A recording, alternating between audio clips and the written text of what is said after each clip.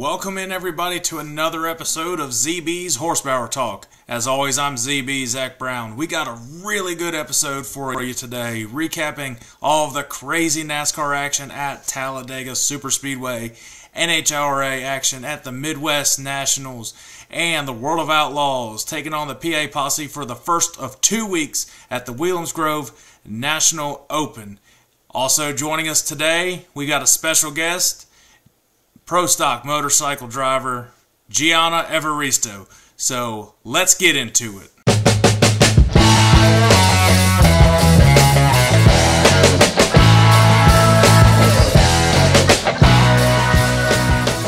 Alright everybody, as we always do, we are covering NASCAR.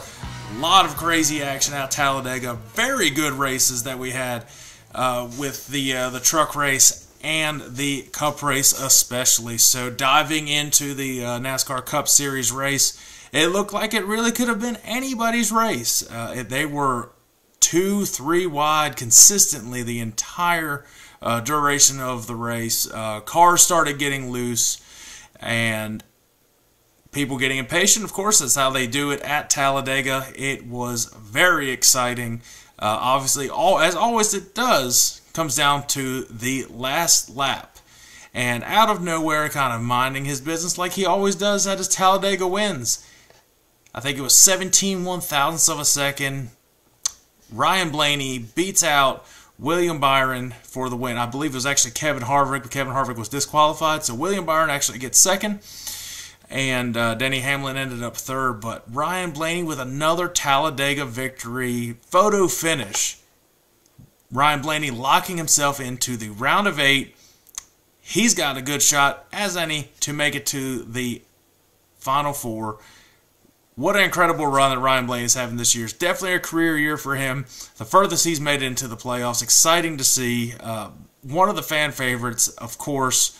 One of the quiet drivers in the entire garage. Definitely cool to see him do that.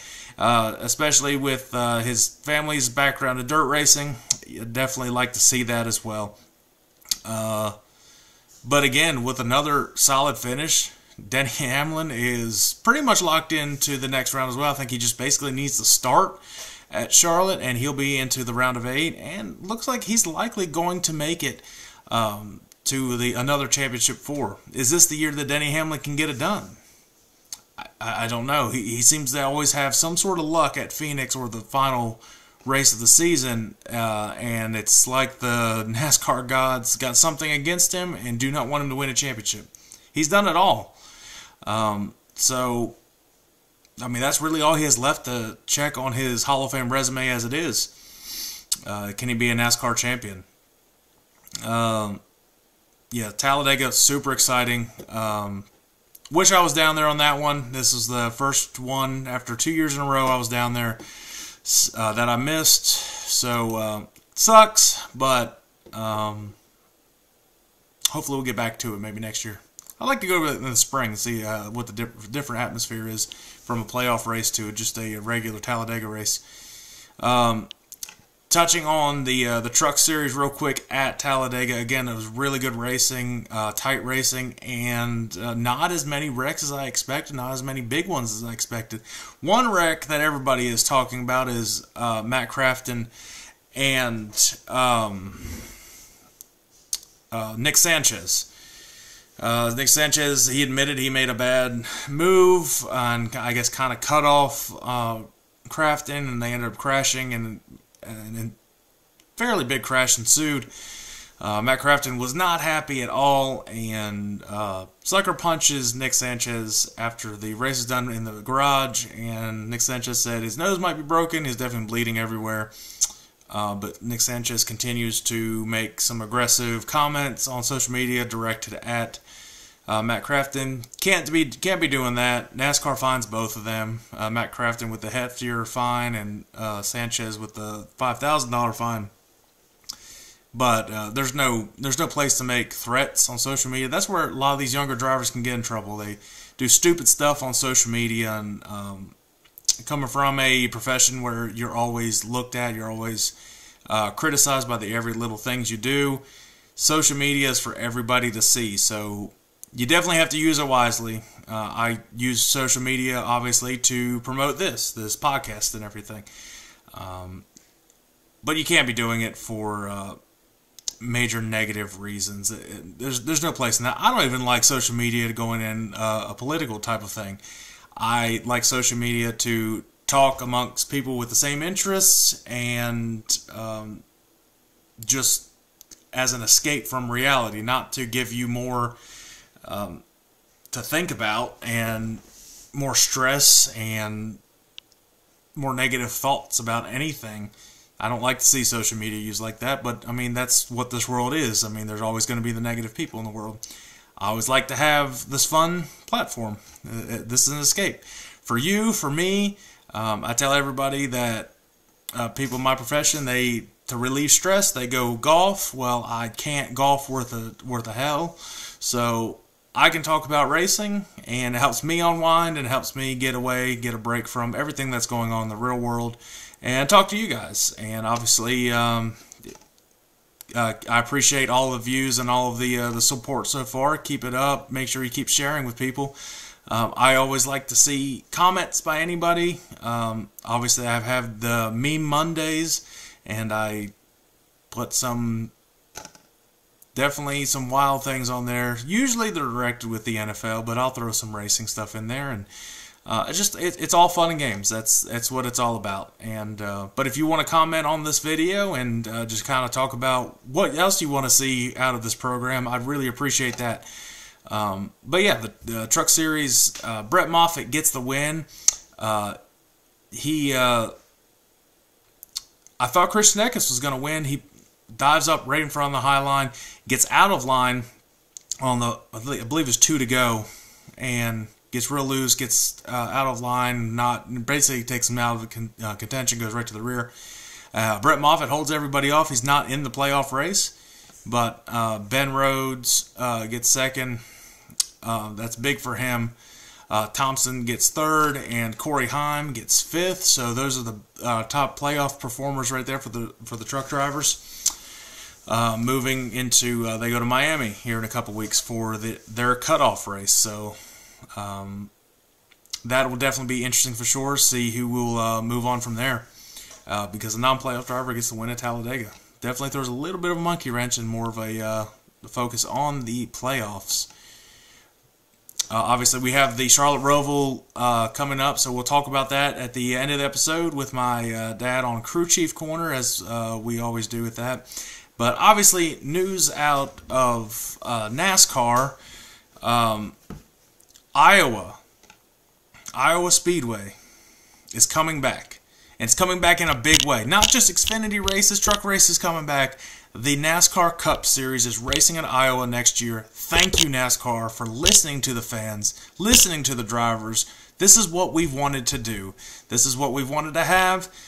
It's such a great facility. It's a great area. There's nothing else to do in Iowa. You're going to get a sellout crowd. And IndyCar makes it a big spectacle. You guys need to do the same. Make it a big deal. It will be fun. I can't wait for it. I really want to go to it, but I don't know how to get to Iowa because, again, it's kind of in the middle of nowhere. Definitely be watching for sure. June 16th, 2024 is when it's been announced. Also, the Brickyard 400 is back. NASCAR, you're doing things right. Thank you, thank you, thank you. The stupid Indy road course, I hated it. I was on my soapboxes about it, and we are finally going back to the oval, listening to everybody. Now you're finally going to get people to go to the track. You're going to have almost a sellout crowd. I would say it's a little hard to sell out a crowd for a NASCAR race at that, because that's a lot of people that it holds. But you're going to get a major crowd there. Now you bring the spectacle back. You bring one of the crown jewels back. So keep it. Don't ever think about going back. Leave it like it is. Even if there's some boring races, it still means a lot to these drivers. It means a lot to these fans. What the Brickyard 400 is. So, awesome job, NASCAR, already with releasing some of the stuff on the schedule for next year. I wish you would move around the championship race. I hope the Roval goes away now next. And I'd love to see Charlotte Motor Speedway, Bank of America 500, Saturday night, championship race. How freaking cool would that be? You're in the heart of racing country. Home track to most teams here. And you would pour in tons of fans to bring Charlotte Motor Speedway back to its prime. You can build more stands if you needed to. This would be a huge deal. The Roval's all fun and games, but I think it was cool one time.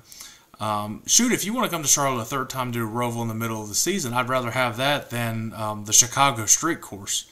But I think the Oval at Charlotte for a championship race would be absolutely incredible. So NASCAR, look at that, please. If you're listening, please, please, please, please, definitely want you guys to be doing that. All right, let's recap the NHRA action at the Midwest Nationals and St. Louis. Big-time winners here, shaking up some in the playoffs. You got Clay Millican and Top Fuel winning that. You've got Matt Hagan in Funny Car taking care of business, building himself up in third place right now in the standings in the countdown. Greg Anderson wins Pro Stock, so that's a big momentum builder for Greg as well. And shocker to nobody, in the Pro Stock Motorcycles, Gage Herrera gets another win, extending his lead in the countdown over Matt Smith. The biggest news out of there, besides the winners and everything, there was a scary crash in qualifying on Saturday with Angie Smith. She's in good spirits from what Matt Smith was saying.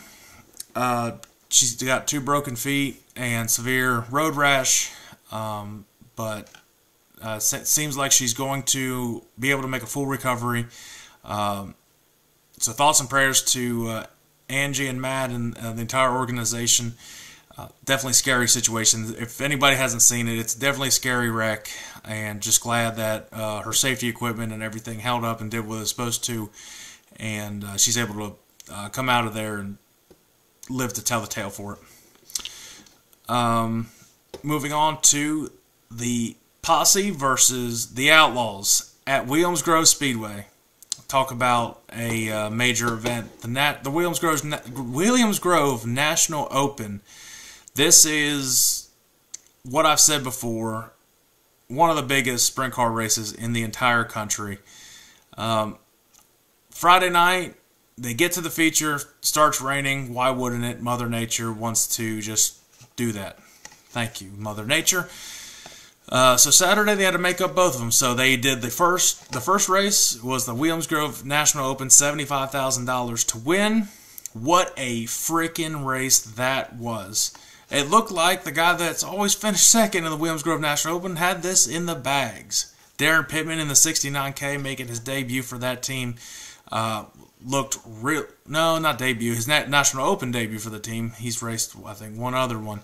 But fantastic racing. He was driving it for all it was worth. But Brent Marks would not be denied. Passes him late in the race to secure his second Williams Grove National Open. So congrats to Brent Marks. At least the Posse wins the National Open. I'm good with that. I'm good with that. Definitely for selfish purposes, because my grandpa Davey Brown works on the 69K. Definitely wanted them to win, but definitely strong showing for Darren Pittman, filling in for that. So thank you, Darren, for helping out that team and to fill in for definitely unforeseen circumstances from the beginning of the season to what they are doing now. So definitely big props to you. Sucks that you got second again, but hopefully you come back next year and get that W for the 69K if you decide to do so. I think that about wraps it up for recapping and everything. So let's go over my power rankings once again for World of Outlaws and NASCAR. So let's start off with the World of Outlaws power rankings.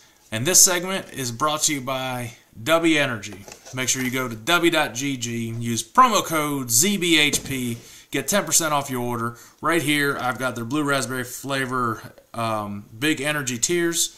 Go check them out. Again, w.gg, use promo code ZBHP. Great energy supplements there and hydration supplements for every one of your needs. So let's get into it. World of Outlaw power rankings. Well, the top 5 from last week on the board, and top 5 on this week is back on the board as well. Number 1, 2, and 3 staying unchanged. Brad Sweet consistently keeping his point lead at 80 points over David Gravel right now. So Brad Sweet, David Gravel, Carson Macedo, 1, 2, 3 power rankings, 1, 2, 3 in the point standings. So no change in there. Shake up a little bit right now. Donnie Schatz moves back into the top 5 and moves in the number 4 position. And Logan Schuchart drops down to number 5 after not the best runs at Williams Grove. Thought that he was going to have a little bit better luck driving out of Hanover, coming back to his home state. Seeing it, surprising he didn't do as good as he was going to. But still, we're still staying in the top 5 after everything that he's been, all the success he's had throughout the year. So there it is. There's a World of Outlaw Power Rankings. So let's move into the NASCAR Power Rankings. All right, everything back up on the screen for you as well. The top 2 staying unchanged on this as well. Denny Hamlin stays at the top. William Byron moves down, staying at number 2. But look who has moved up in the top 5 and propelled himself to number 3. Locked himself in the round of 8. You earned yourself a top 3 position right now. Ryan Blaney at number 3. And looking at number 4 and 5, still got Brad Keselowski at 4. Had some bad luck at Talladega, but still great runs. And Chris Buescher at 5. Not enough to take them out. Is teetering if I was going to keep Larson in or not. He's just outside the top 5 of my power rankings, but that's this week's power rankings for NASCAR. All right, everybody, it's that time of the show. We've got a special guest joining us right now.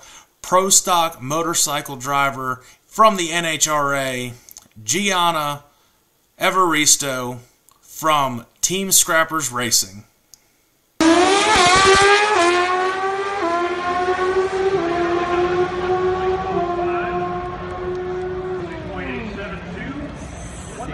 All right, Jianna, well, welcome to the show. I appreciate you hopping on here. I know you got a lot going on. It's a busy season for you with 3 races left in the countdown, but definitely cool that you came on here.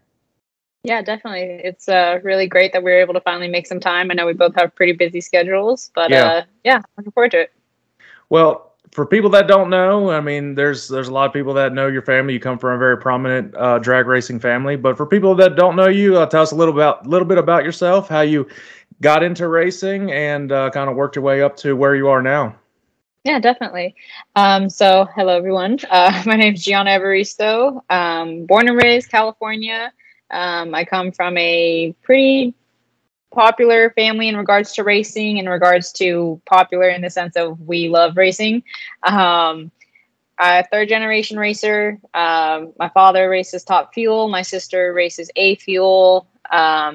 She will be moving into Top Fuel next year, and I myself race Pro Stock motorcycles. With you racing Pro Stock and them racing Top Fuel, is there anything that you kind of want to jump into the Top Fuel and start making your way to that? You know, I get that question a lot, actually, and I don't know. I mean, not to take anything away from that class whatsoever. I mean, the speed and the power, all of that will always be in that class, you know, like that's amazing to me. But there's just something about the bikes and the skill that it takes to be able to get the bike from point A to point B. Like all the races out here make it look easy. And it's probably one of the most difficult classes that you have to, you know, I think it puts more pressure on, you know, the rider / racer than any other class. Because, I mean, we have to be hyper focused about everything in regards to like our leave, when we're shifting, to where our feet placement are, our elbows, our shoulders, our head, all of it plays a huge role that I feel like a lot of that doesn't play a role in, you know, obviously the cars. But I mean, it's a really fun class. It's probably one of the more dangerous classes, obviously. But it's I love it. It's really fun. Well, talking about the dangers of it, a few years back, you kind of had a bad crash, and you were able to get up and walk away from that. Very fortunate.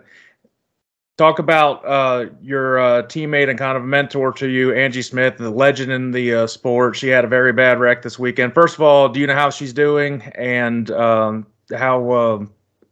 what's the road to recovery look like after a nasty crash like that? Yeah, definitely. I mean, she is probably, like, let me start by saying this. She's probably one of the most toughest people you will ever meet, just in general, not just in drag racing, but like in general.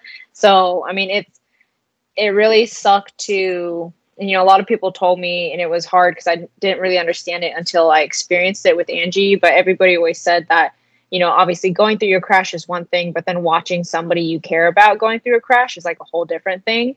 And, you know, I felt that, and that was something completely really difficult. And, you know, I experienced that with my sister as well. And, you know, that situation was difficult. But I mean, you know, she's doing really well. She's at home.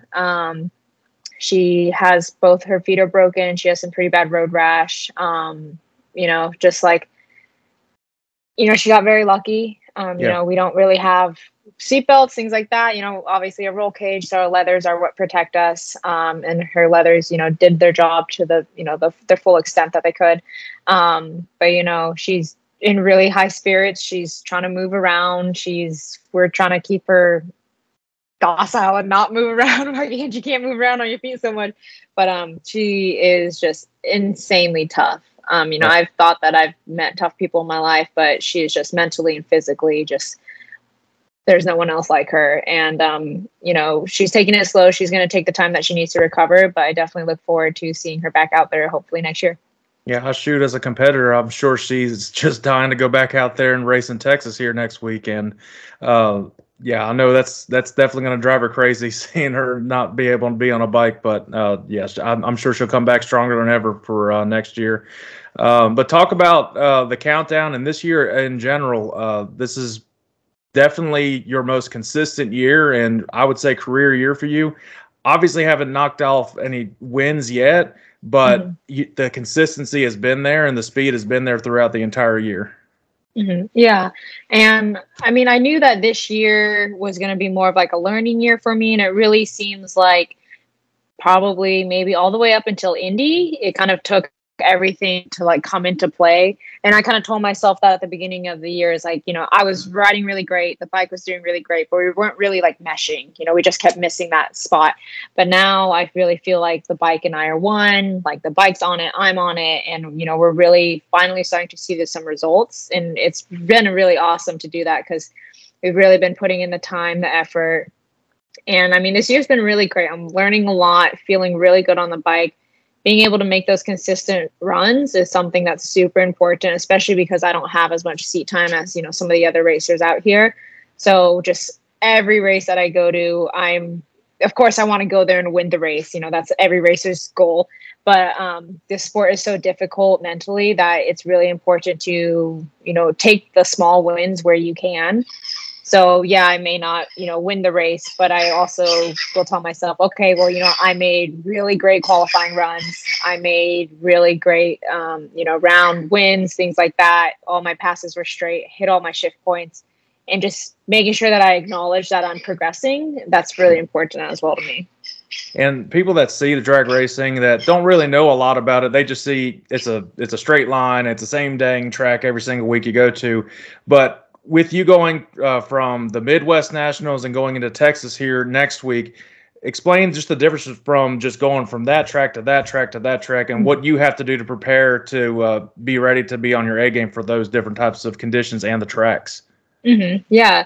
And, you know, that's just crazy. A lot of people don't realize that each track is different. Each track has its own characteristics, whether it's a crown, a bump, things like that.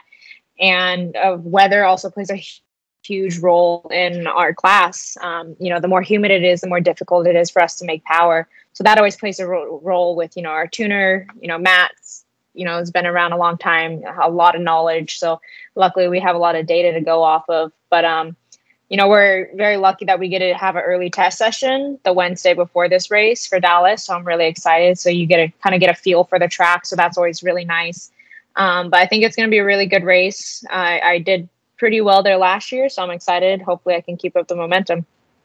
Definitely. Well, somebody's got to get in the way to try to beat the guy that's won pretty much every race this year, and that's one of the craziest things is because everybody is good at this level of the sport, and when you see somebody do that, just on that type of level every single week, and it's like, what do you see from the as a fellow competitor going against Gage, and just like, what do we need to do to beat this guy? Matt's done it a couple times, but just, I mean, sometimes it seems like Gage is the only time he gets beat is he gets beat by himself. So it's just, that's something that's really crazy.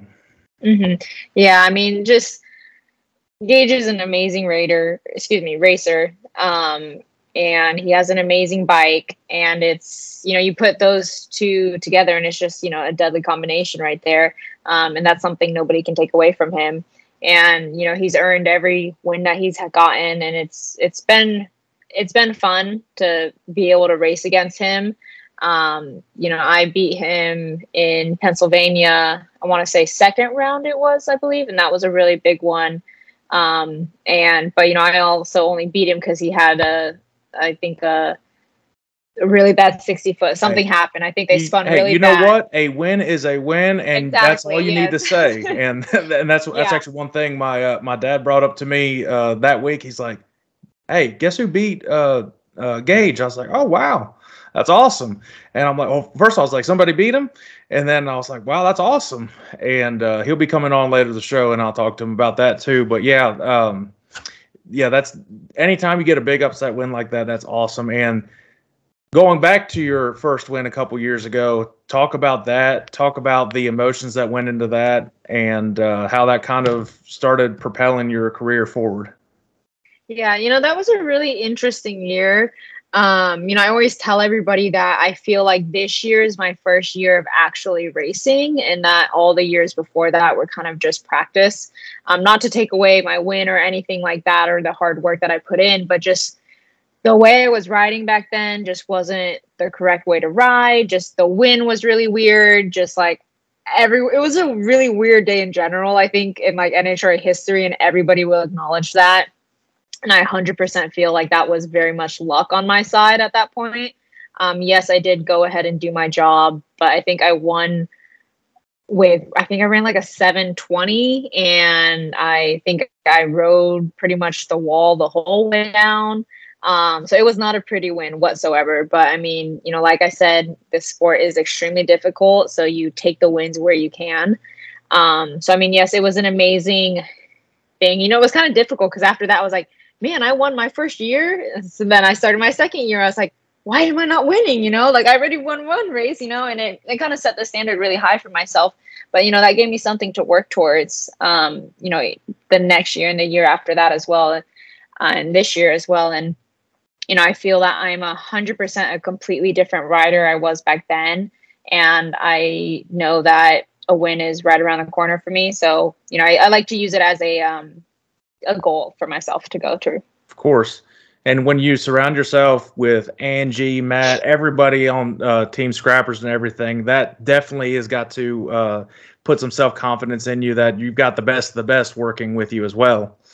Oh, yeah. And I mean, it's been amazing. Just the amount of knowledge that both Matt and Angie have is just, it's crazy to me. It's a whole different level, from just what I was doing before, from my riding, everything. And, I've been really lucky to have this opportunity to not just, ride with them, but they've been showing me how to work on the bike, things like that, learning about tune-ups, things like that. And they give it their all every single day, not just at the track. And there's so much that people don't see about them. And it's, they're at the shop every single day, working out, getting, mentally fit, physically fit to be able to handle the bikes, things like that. And it's just, there's so much hard work that goes unseen, but that's what it takes to get to the level that they're at. And, I'm doing my best to do everything I can to mimic that because I want to be at that level. Where's your shop located out of? So they are in North Carolina as well. Okay. Yeah. So I'm actually here with them. I've been on the road with them. That's why I'm here. Because it's just easier living in California to fly back and forth when we have 3 races back to back like that. It gets really difficult. Well, and that's one thing I've always wondered, because I know there's like Tony shops in Indiana and everything, but he's also got his NASCAR shop here in North Carolina. It's everything seems to be spread out. Nobody really knows where the drag cars are located out of.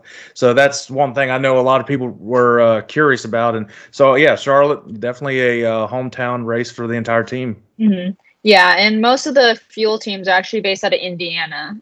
So our top fuel team's there. The A fuel team was there. So my sister Jasmine lives in Indiana, and then I split my time really between California and North Carolina because we're here.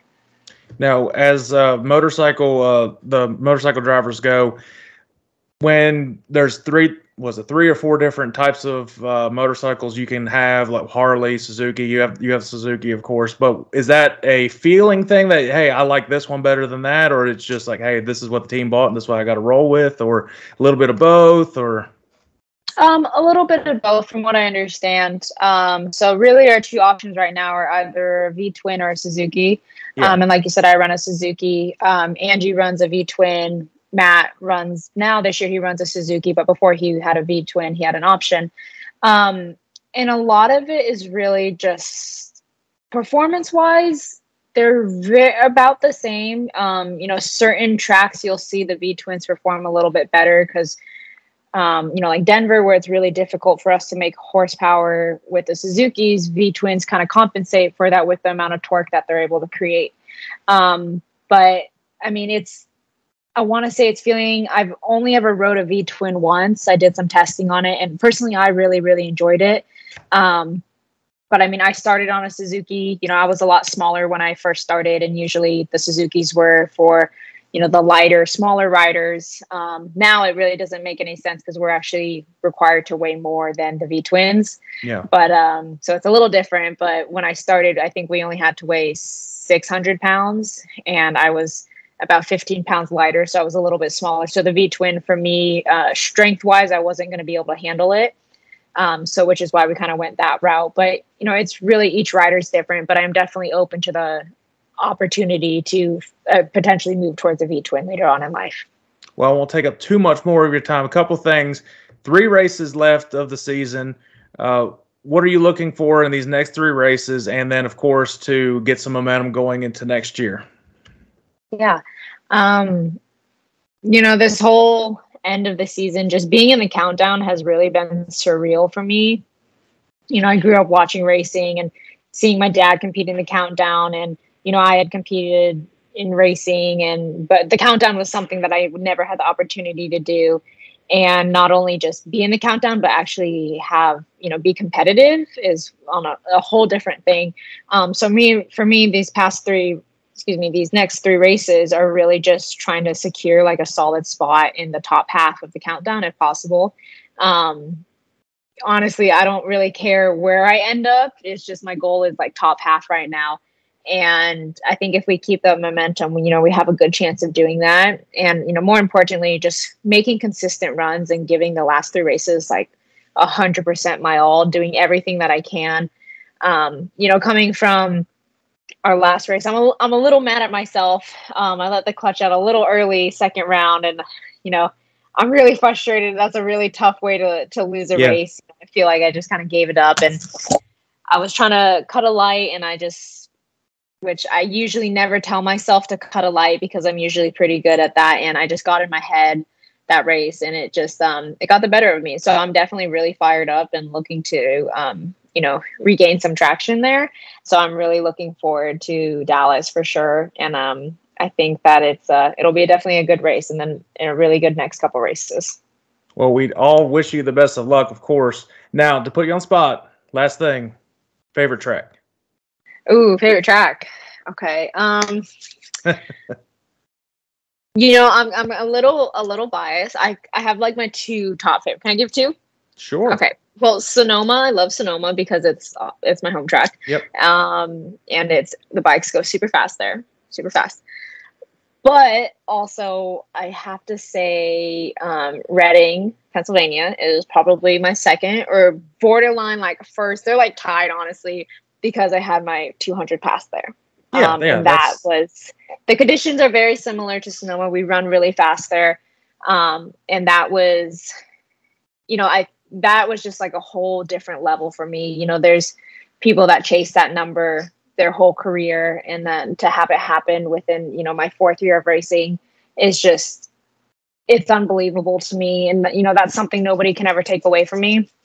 And just, I know how hard and how long it took to get there and to get that number. So that is just a really special track to me right there. And then your dad goes at 300 in the 8th. So I know, right? He steals all my glory, all of it. He's just like, no, I just gotta one up you real quick. Just gotta, of course, break a world record. Just create Dad's got to history. do that, right? Yeah. Like, okay, thanks, Dad. Thanks. Well, Jianna, listen, as a woman in the sport, I have a daughter, so definitely you're one that she's going to be looking up to here. I mean, obviously, throughout when you were growing up, you were watching Angie, and now you're with her. So you're inspiring, obviously, the next generation of women in sports and in racing. So obviously, keep it up. Thank you for that, and I'm excited to see where your career goes and where this the end of the season goes, and where you can propel next season. Awesome. Thank you. Yeah. I'm really excited, and that's kind of always been my main goal out here, is just to inspire people and to kind of show them the process. And if I can do it, anybody else can do it. So really looking forward to that. Well, appreciate you coming on the show. Anytime you want to come on, you just let me know. Everybody, pro stock motorcycle rider, Jianna Evaristo. Jianna, thank you very much. Awesome. Thank you very much, Zack. Have a great evening. You too. Well, I really appreciate Jianna coming on here. Definitely a lot we talked about there. I hope everybody enjoyed that. If you like that, you got some questions for her, make sure you drop it down below in the comments. Make sure you keep hitting that like, subscribe, follow anywhere for the podcast. The next part, of course, we're going to end the show like we always do. It's we're bringing him in once again for Crew Chief Corner. Crew Chief Corner, as always, is brought to you by Lickety Lou's All-Purpose Booyah Sauce. Make sure you check them out at licketyloos.com or check them out on Amazon now. Link down below in the description. Let's bring him in for a Crew Chief Corner, Jeff Brown.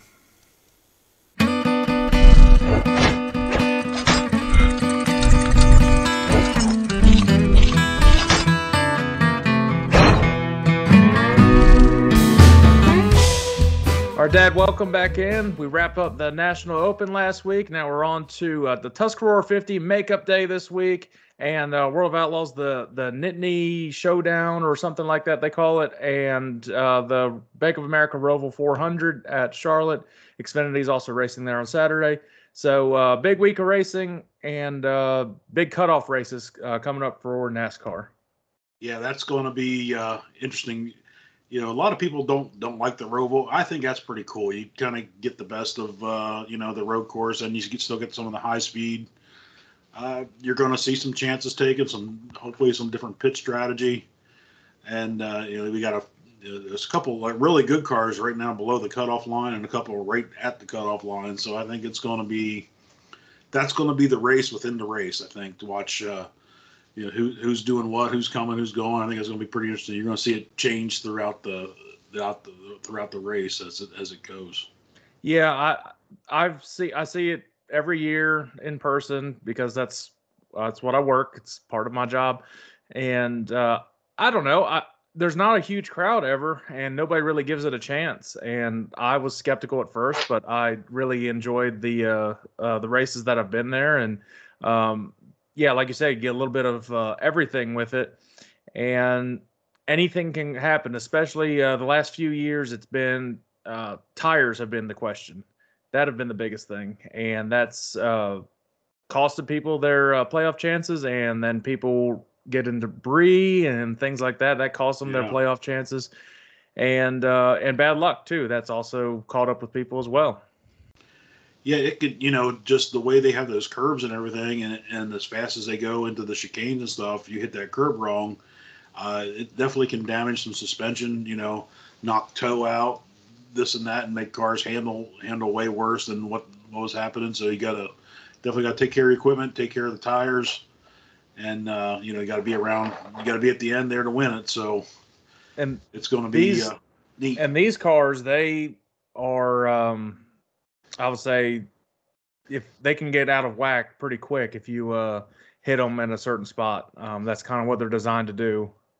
Yeah, with the old car had the solid rear axle. You could bang that around. You probably weren't going to bend it. Now with the way they have the independent rear suspension, there's a lot more moving parts and a lot more areas for failure. So it you usually see when the cars go out, it's usually they knock something out in the rear, knock the rear toe whole way out, and they just they can't go from there.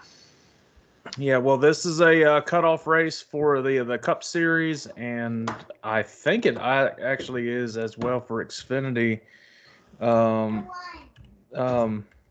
Let me check what their playoff schedule is. It's all weird with the 3 series how they get the playoff. And plus, NASCAR does not have the best way to look up a schedule. Their website's kind of out of whack. Let's look. All right, their round of, it's cutoff race for all of them. So this is the cutoff race to go into the round of 8 for both series. Okay. So yeah, like you said, there's a lot of chances are going to be taken. Allgaier and John Hunter Nemechek are already locked in. What can you expect out of the Xfinity versus the Cup Series at the Roval like this? I think you're going to see more aggressive driving in the Xfinity cars. Those things are with the carbon fiber body they have. Those things really actually can take a beating. I think you're going to see quite a few cautions. I think you're going to see a bunch of hurt feelings. Might see a punch or two thrown after the end of this race. Some of those guys that are below the cut line, it's either win or go home. And I think they're just going to go. They don't care who's in front of them. They're going to run you over to win that race if they have to. The thing is, if the Roval, they're not going to have a lot of cautions, but they are having the caution breaks now at the end of each stage. That's what they brought back. I like that because the restarts, especially at the Roval, are so exciting with that sharp turn 1 that they've got. So I think it's going to be pretty exciting. And like you said, anything can happen. Like we always do, let's head into our picks, and then we'll kind of talk about the schedule has just been released for NASCAR. I want to go through a few things with you, see what you think about it. I already touched on Indianapolis and Iowa and everything for next year, but let's go to our picks, and then we'll kind of see what your opinion is on that NASCAR schedule for this for next year. Sure. So Xfinity is, like I said, this is the cutoff race for them. And it's road course / oval, but I mean, you have to be pretty road course savvy to get through this place. Yeah, for sure. It's and I think it's going to be survival of the fittest thing. Mm-hmm. I was going through it. I really sort of went through who I thought had a pretty good chance to win. I'm going to think Allgaier and John Hunter are probably going to go balls out and have a really good shot. But in the end, I'm going to go with Josh Berry. He has not won yet this year. I pick him soon. Come on, Josh, you got to hook me up here on this one. Well, I haven't been the best luck for him as well when I've picked him or anyone, except John Hunter. That's been pretty much, hey, if you pick him, you're probably going to get it right. That's a low-hanging fruit there. I'm going with one of the Xfinity drivers, very good on the road courses. It's got a couple wins this year. Very fast overall, definitely in contention to win the championship. I'm going with Cole Custer. Yeah, that's a good pick. And going into our Cup Series race on Sunday afternoon, this is, again, another one I think for sure is going to be one heck of a battle. Yeah, I agree. The ones that are, just 1 or 2 spots above the cut line and the 4 below, I think it's going to come into play. Everything that they're going to do, there's going to be pit strategy, which actually makes the stage breaks nice. I originally, when they said they weren't going to do it on the road course, I was a fan of that until I saw the road course and how boring it was. It's just with these cars, you just got to have some cautions. So hopefully we get enough cautions, see some different pit strategies, which makes things a lot more exciting. It's like, are they going to run out of fuel? Are they going to run out of tires? The caution comes out at the wrong time. If you're in the pit lane, the caution comes out the wrong time. So I think it's going to be fun. In the end, that was another tough one. This guy's been fast on road courses. A lot of times he screws himself up, but I'm going to go with Tyler Reddick on this. Right.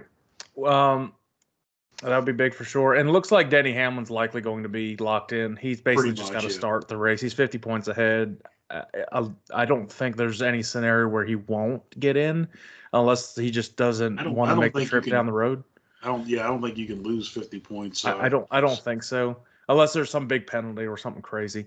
But I'm looking at a driver that he's kind of notorious for going really well at these mixture of oval/road course races. He won the Daytona road course race a couple years ago.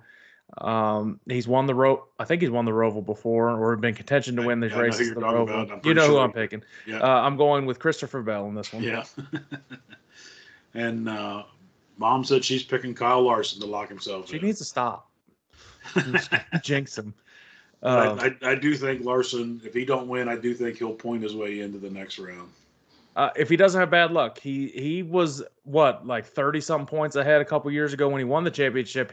He had so much bad luck, he actually fell out of it and came all the way back and had to win the race and got in. Yeah, that was probably one of the most exciting Roval races where he came out and had the belt fall off the oil pump. Yep. And how they caught it quick enough that it didn't blow the engine up, put a belt on that thing, and he comes back and just tore through the field. Yeah. That's with the old car. He hasn't been quite as good on the road courses with the new car. Yeah. All right. Well, that does it for our NASCAR picks. We're going to roll into the actually, I want to talk about the NASCAR schedule real quick with you that just got released. See what you think about it. I said it to you today, but the schedule for the 2024 season of NASCAR has been released. I talked about it early on in the show. The things stood out for me, obviously, the Brickyard going back to the Oval and Iowa getting a Cup Series race next year. What are you seeing on it? Well, the one thing I noticed is what's not on it anymore is Fontana's missing. From the beginning of the year, they're reconfiguring the 2-mile track to a half-mile. I don't agree with that. It's a shame. That was actually a pretty good race the way it was. Hopefully, if they're going to, they should have built probably a 3/4 or 7/8 mile, I would think, if you're going to run those big of cars on it. Depends on the shape. I mean, it could be, I like short tracks, so we'll see how it goes. That's really, I mean, they had to just got a ton of money to get rid of all that land. It's the only thing I can think of. Yeah, well, the problem with the short tracks is that this car has not been able to run well on a short track yet. Yeah. Bristol was better this year in the night race, but for just run-of-the-mill short tracks, it hasn't really been good. Yeah, Bristol's fast enough that it's small, but it doesn't really race like a short track. And you point out that Darlington is going to be the last race before the round of 16, so that's kind of interesting. And then we got a good 2-week break for when the Olympics are in July, from July 22nd through August 10th. So, and I think honestly that's really good for the drivers too to get away, and they can get a little bit of a break in. I'm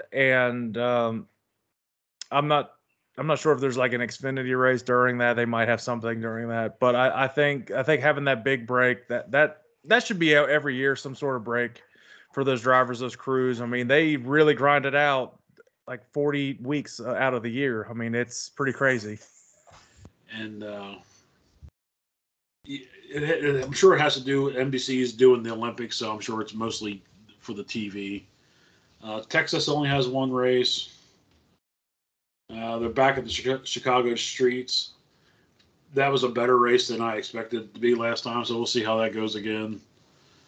Most everything is the same. They did keep the Charlotte Roval. There was some speculation that was going to be gone. So, All-Stars back in North Wilkesboro. Hopefully they do a little something with the track surface. They definitely need to get it to where there is more grooves. I mean, Larson's the only one that figured out how to pass anybody last time, so that's going to be different for sure. Yeah, maybe add some PJ1 or something to it. Need to do a little something to try to get more passing than just the one car. I mean, it's great if you're a Larson fan like us, but everybody else thought it was a terrible race. So Yeah. yeah, it'd be neat. I wish they wouldn't do the Clash out at L.A. No. You know, they got to drive the whole way to L.A., run that stupid race, come the whole way back to Daytona. It just takes away what we know as the Daytona Speed Weeks, and I always enjoyed that. That's where racing got started. But if you're gonna I don't need to get on my horse about LA yet. That will be for the next season when we start. Put it when they're already heading out for a Western swing. Throw it in, you know. I mean, I know they wanted to do it before the season. Okay, you're going to get me started on my high horse with it. So I was just saying, or you just don't have it at all because it's just a waste of money. Yeah, I agree, but anyways, yeah, I mean, yeah, I think it's a better schedule than it is this year overall, and I don't know, Darlington might be almost more of a crapshoot than Daytona. I think Darlington as the cutoff race is that's exciting because it's still Labor Day week there. It's still Labor Day weekend because they had to take that 2-week break for the Olympics. So it'll be interesting for sure. I'm looking forward to that. But we got a couple more races this year to finish off, and closing in on the end of the World of Outlaws as well. Again, we're in the final month stretch now. Yeah. And the Tuscarora 50, the rain date is actually Thursday night this week, and now there's going to be some more names that have been added to it. Rico Abreu has just been announced that he's been added to the Tuscarora 50. I don't know if he was going to race it before, but he is confirmed to be there. And I think some of the Outlaws that haven't already raced their non-points races this year, that you'll see them as well. Schatz, Macedo, Tanner Holmes, Brock Zierfoss, for sure are all going to be there. Would not surprise me to see Kyle Larson. They just, they just raced in New Jersey last night. I was waiting to see. I was waiting to see if Sherry put anything about Larson or something about Larson getting confirmed. Haven't seen anything yet, but I would not be surprised. But all 3 races are at Port Royal this weekend, and then it goes into the actual Outlaw points races. I think it's called the Nittany Showdown, if I'm not wrong about that. So you can take you got Tuscarora 50. They added it's $60,000 to win. That's huge. And we've talked about it before. We talked about how prestigious this one is. I mean, National Open was just last week, and I think this is right there with the National Open with prestige. Yeah, I think so. The track, it loses a little bit of the luster because it's not the fair there anymore. It was always kind of neat having the fair going around with see the Ferris wheel and everything in the background. Made it kind of neat. Going to hurt a little bit, probably crowd-wise, just being on a Thursday night. So hopefully they push it through and don't want to run late, because Port Royal is right in the middle of town. There you see the houses along the backstretch, so for sure you're not going to want to run that late. But yeah, for $60,000 to win, that's what 4th or 5th biggest paying sprint car race in the country. So that's that's pretty awesome. And Port Royal facility is quickly becoming one of the top facilities in the whole country. I'd say it probably surpassed Williams Grove for sure, as far as the upkeep and the money they're putting into the track to make everything a little better. I would say so. I mean, when I had Justin Snyder on earlier this year, he talked about how much projects they were able to get done. It was a blessing and a curse that COVID happened, but they were able to get a bunch of stuff finished up that they had on their plan for that year. So we've made our picks before for the Tuscarora. I say let's do it again. Just because there's a bunch of new names added, and it could really be anybody's race now. And but before we do, what can you take racing after the Tuscarora this week in your mind, from your perspective, to carry over to Friday, Saturday? It's not a 50-lap race for Friday and Saturday, so it's a little bit different, and this doesn't usually happen. So how would you kind of approach this week? Well, the formats are going to be a little bit different. Thursday is, I believe, all-star rules. I think they're still advertising it as an all-star race, even though it is not a point race. So the rules are going to be a little different as far as all-stars. You get the fastest qualifier, and the heat race winner go to the dash, where the Outlaws, it's the top 2, go to the dash. I believe it's how that goes. So, Outlaws, you don't necessarily want fast time. You get to where you're, fifth, sixth quick, start on the front row of your heat, you got a really good shot. Where, All-Stars, that you either want to be on the front row, you don't want to be like start third. So, but as far as the track, Port does a pretty good job. If you can find something Thursday night, you got a good baseline to go off of. And the kids have kid problems. All right, she's coming on the show. That's all right. All right. She was rolling out of her whole chair, so. But she enjoys the sprint car racing. But I think it's going to be an exciting 3 days. But let's get into our picks. Who do you want to pick? So all right, Thursday night for the Tuscarora 50. Again, it's kind of up in the air at this point with everything going on with a couple Outlaws racing, and still some of the All-Stars are coming.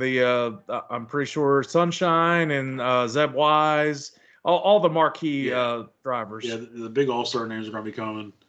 And this week, whoever's keeping up, it is Logan Wagner back in the 69K for the Port Royal races. Pittman last week.